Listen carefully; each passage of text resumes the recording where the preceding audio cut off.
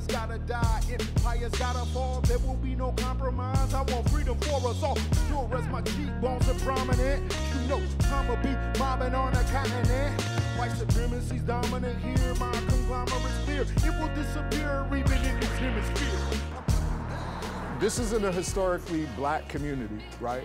And it's important for this to be happening over here because there's a reclamation going on where people are intentionally trying to create cultural activity that's a reflection of not only the historic black community, but current black cultural expression in the city. I don't have an exit plan established, then forget it. Tanzania is the bomb. I might be there before too long. I admire the environment. My name is Mic Crenshaw. I'm a cultural activist, so I'm combining my work as a hip-hop artist, an educator, and a social justice activist. My creative process is lyric-driven. Lyrics will come to me.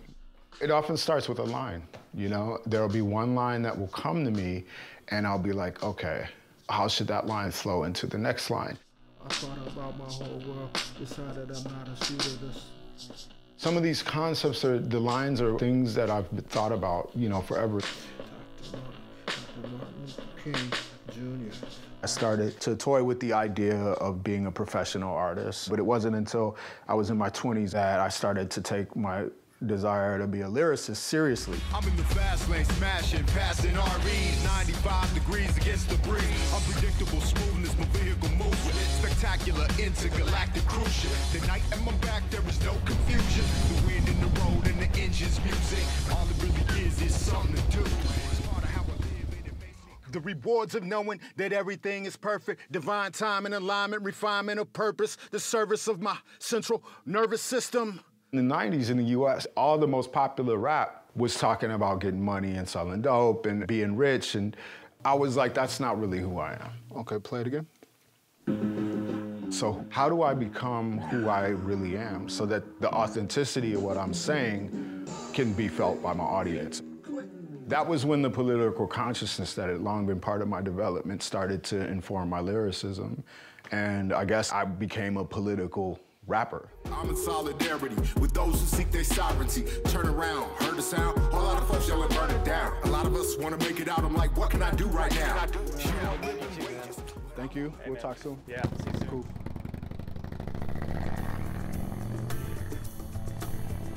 I was born in Chicago on the South Side, 1970. You know, black urban life was what I was used to.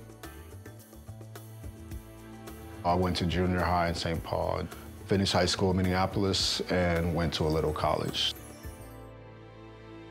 The soft psychological violence of racism and feeling socially ostracized, and the physical violence of being bullied and then having to stick up for myself time and time again. I think that's what shaped my desire to be more of a rebel. And, you know, by the time I really felt like I fit in, it was only in the punk scene.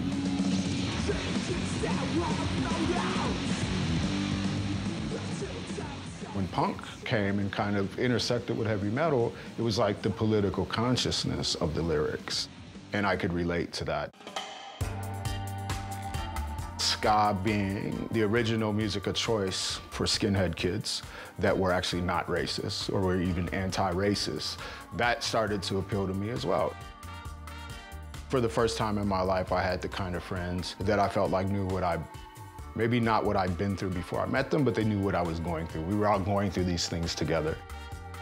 And that group of people, a handful of us became anti-racist skinheads. I think at first, we decided to become skinheads as a way to do something edgy, something that appealed to us in an alternative sense. But it wasn't long before white power neo-Nazi boneheads were being organized in our scene and in our city. And that gave us a very clear enemy to identify. We felt like we were fighting a war. And we were the only people who were going to do it because no one else was going to do it. That really helped shape my identity in ways that I just wouldn't be the same person if that didn't happen. Two of my teachers started to invest in my consciousness and my political development. And they were like, we see how driven you are. We see what you're doing on the streets, but you're going to be dead or in jail. You're facing the symptoms. What do you think about trying to learn about the root cause? Racism white supremacy is a symptom, but the root causes of these things are deeper than that. It was the morning, and I made this mistake that I'm still making sometimes. I picked up my phone and started scrolling on social media, and then I saw this video of this black man on the ground. I didn't have to watch too much of the video before I thought, damn, that looks familiar. The cruiser was familiar, the police uniform was familiar, and then I realized I was watching Minneapolis. I realized I was watching South Minneapolis, which is an area I grew up. Realizing I was watching another black man being violently accosted by police. But I still didn't realize that at the end of the 8, 9 minutes, he was gonna be dead. I had the day to process it, and I said, people aren't gonna stand for this. A fight is coming.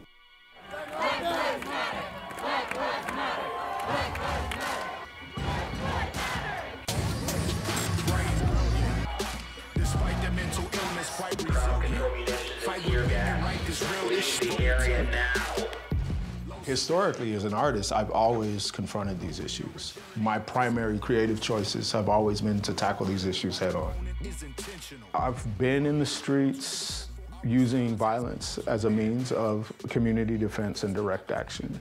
I've seen what happens when cycles of violence become so ingrained that there seems to be no end. If there's any wisdom that I can draw from these experiences, the best way for me as a human being to try to impact things in a positive way is to be creative and to use art. Time to think fast. Come on, man. No lessons from my past. Come on, man. Organize the press. The movement. Solidarity at last. The movement. Hey, yo, it's time to think fast. The movement.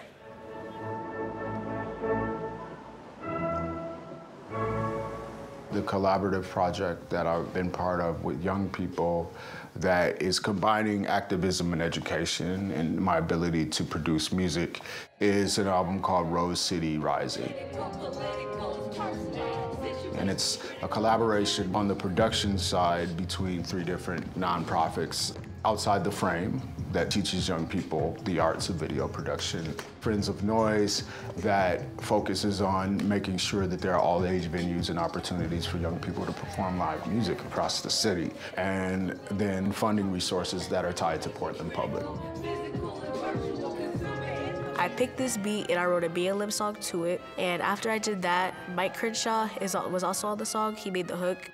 Mic Crenshaw's brought us all together on this compilation album to talk about all the events of last year and how it affected us, how it affected the world, and to focus our creativity on that.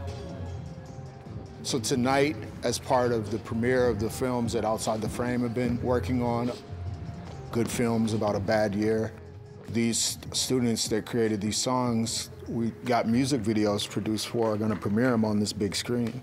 The youth took matters into their own hands. I hadn't seen the music video before, so it was just nice to see how it turned out.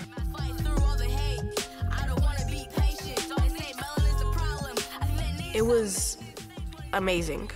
It was one of the best things I've ever done.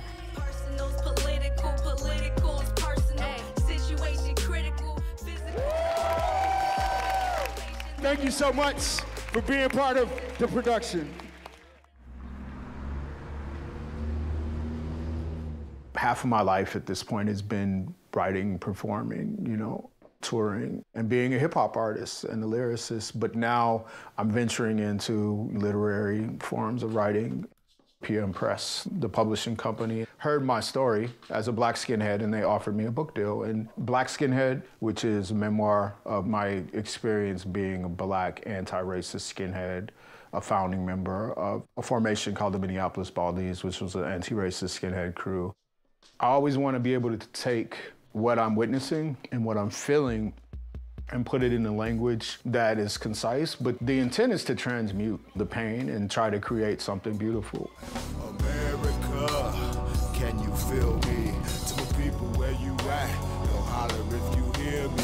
America, can you feel me? To the people where you at, yo, holler if you hear me. America, can you feel me? One of the things I'm doing now is I'm trying to understand some of the deeper issues. If we tend to want to put things in a binary where there's the good guy and the bad guy, and there's good and evil, and there's right and wrong, what are the things that we're hardwired to do as humans? How much is conflict something that we actually just have to live with? Is it a part of nature? And where are we going? Are we going to destroy our ability to survive on the planet? And is there a way to turn it around? So those are the questions I'm looking at. And we'll see where it takes, the art going forward. America, can you feel me? Freedom fighter.